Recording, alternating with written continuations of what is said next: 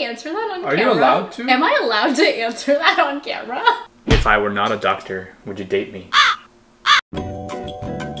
Hello, good afternoon. This is Kevin here with yours truly, Miki Rai. Some ASMR here.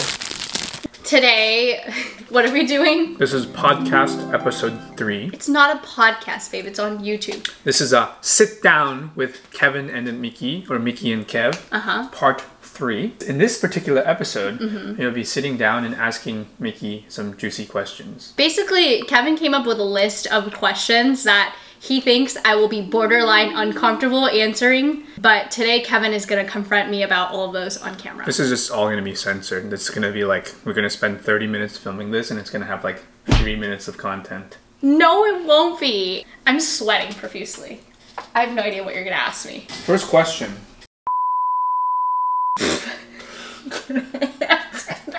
I think I already win. Can I answer that on camera? Are you allowed to? Am I allowed to answer that on camera? We'll plead the Fifth Amendment here. Do you think that social media would provide you a comfortable lifestyle? I think it could. It depends on what kind of lifestyle you mean. Okay, next question. Let's tone this down a little bit. Let's do some mild questions. You've now lived in the Pacific Northwest a little bit more than half a year. Okay. Pairing this area with the Bay Area, what are some things that is better, if there is any, and what are some things that are worse?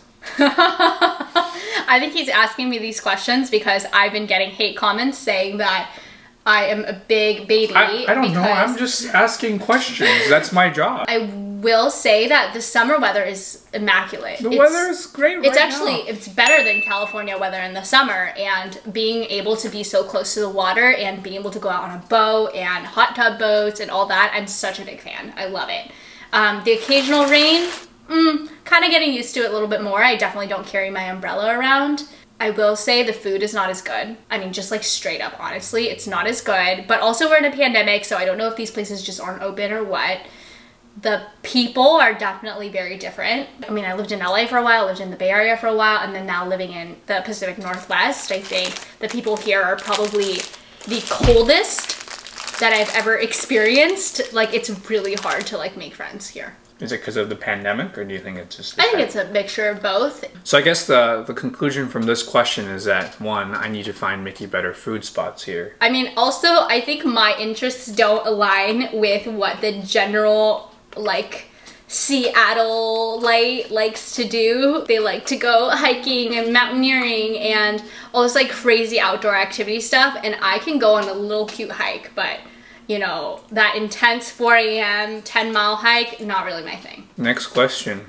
I don't even need to look at my device for this next question. Okay. What is the juiciest DM that you have received recently? The juiciest DM? Ooh. Let me ask by saying, how many DMs do you get a day? Roughly. It really depends. I mean, there are days where I only get like 20 to 30, and then there are days where I get like 500. And so it's kind of anywhere in between. If you're asking me about like TDMs, I think this year was particularly interesting because I definitely had some celebs and people sliding in my DMs that I didn't expect to. Do I get the occasional unwarranted pics that I didn't ask for? Yes, all the time. Which celebrities have... That's a truth or drink question. Okay. And then what sort of unwarranted messages you said you received? Pics. Pics of bananas and cucumbers and lollipops, you know? Okay. Yeah. Okay. Yeah. Well, Instagram has a nice feature now where it kind of like blurs it, and then... What sort of hate messages are you receiving recently? I have never gotten so much hate in my life, but I think this year have also grown a lot in terms of like my platforms and my audience, and with more people who love you are also more people who hate you, and that's really scary because, you know, I have no idea who it is that's sending me hate messages, and there are, you know, people online who claim to have known me from, you know, elementary school, middle school, high school, or from college, who I'm like, I don't even know who the heck you are, and I legit have only 5 friends. And so if you're not one of those people, you don't know me well enough to say anything about me, I feel like. And so it does hurt my feelings and it does get to me, but I am learning how to deal with it. I think I'm just like a fragile human, you know? No, I just think that, you know, you've put yourself out there in public, and there are people who are just kind of behind their keyboard, not necessarily casually, but they're just saying things just... Yeah, I mean, there are a lot of things that don't bother me, like when people are like, oh, you're ugly or you're stupid, like, whatever. Your dancing is... I mean, I like, sometimes I am ugly, sometimes I am stupid, like, it's fine, you know, I agree. But then there are things that, like, are directed towards, for example, people that I care about, or directed towards making assumptions about how that relates to me as a nurse or as a person, and those are the ones that like hurt because I know that they're not true. Expanding upon your rise to fame in the recent months, have you been recognized at work or in an outside setting, and how do you interact with those people who recognize you? I think it's interesting because I've always been recognized in public, like since I started my social media presence, but I a lot of the times get a lot of DMs from people saying like, oh, I think I saw you at so-and-so.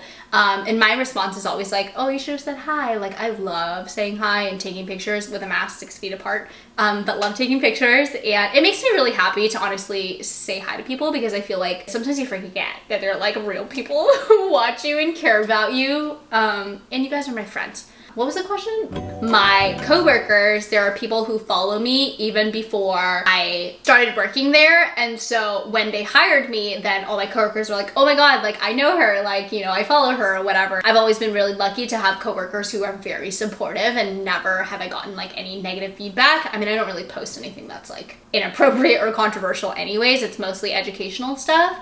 What is one thing that I do that annoys you? Oh, that is so easy. That's not even a T question. Kevin leaves the food out. He'll pack the food in containers, like, you know, after there's leftovers, but he won't put it in the fridge. And then it'll just rot outside and the flies will come. And we have this conversation almost every single day. Right? But it's okay, we're working on it. What do you think I'm annoyed about you? You tell me every day, the gum. Okay. And the tea bags. I leave the tea bags in the sink instead of throwing them in the trash can, which is like 2 inches You don't throw away. anything in the trash can. What about you? You don't either. I don't? No, you don't. Really? I'm always picking up. I'm always... What's going on? Is it We hate each other. Yes. Next question. Okay. If I were not a doctor, would you date me? Yes. And in fact, I might actually prefer it if you weren't a doctor. Not in a bad way. I love him just the way you are. But it is really hard with you working so much, right? Like you work 100 to 120 hours a week, and I just don't see Kevin very often, and that can be really tough. Like, would I rather have someone who works 40 hours a week and I could spend a lot of time with? Like, that would be really nice, but then it wouldn't be you, so that's okay.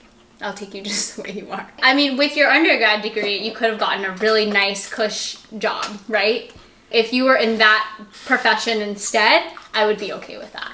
But I don't know if we would have met or crossed paths if it weren't for our healthcare backgrounds. Yeah, whatever you say. Okay. What is one thing that is different about your online personality versus your real personality? I watched my videos from, you know, 6 months ago even, and I think now, if you compare my content now, it's a way more accurate representation of who I am as a person. My online persona is kind of my most like amped up version of myself, right? Like sometimes I'm an introvert, and so sometimes I can be really mellow, really chill, and then sometimes I'm like crazy and super high energy. It just kind of depends. I am way more sarcastic in person, and I have a dirtier mouth in person. Way dirtier. No, that is not true. When we first started dating, neither of us had any said any cuss words. And then one day, somehow the dam just... broke. The dam just broke. Yeah. Wait, was that in person or was it over text? No, you swore in person before. Kevin has road rage. No, I just honk. I don't swear. I'm like, you... Oh, yeah. One thing that's kind of different is that when you were working at the... You were pretty open about sharing what you were doing or what work you were doing, but now seems like it's more filtered. Why is that? It's more on the DL. Yeah, why is that? My first job, I did a really bad job of protecting my own privacy, and it was I never explicitly said where I worked, but you could definitely piece together the puzzles of where I worked and what I did.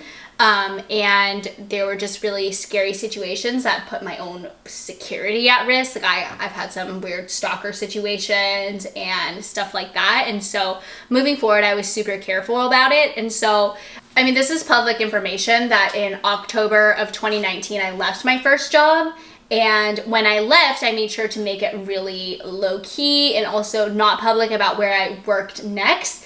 But then there were people assuming that after October of 2019, I stopped working as a nurse, which is not true. I actually took on 2 different nursing jobs. I was working more than ever, but I was just really low key about it and I didn't want to share anything about it. I was working bedside and also my job that worked from home.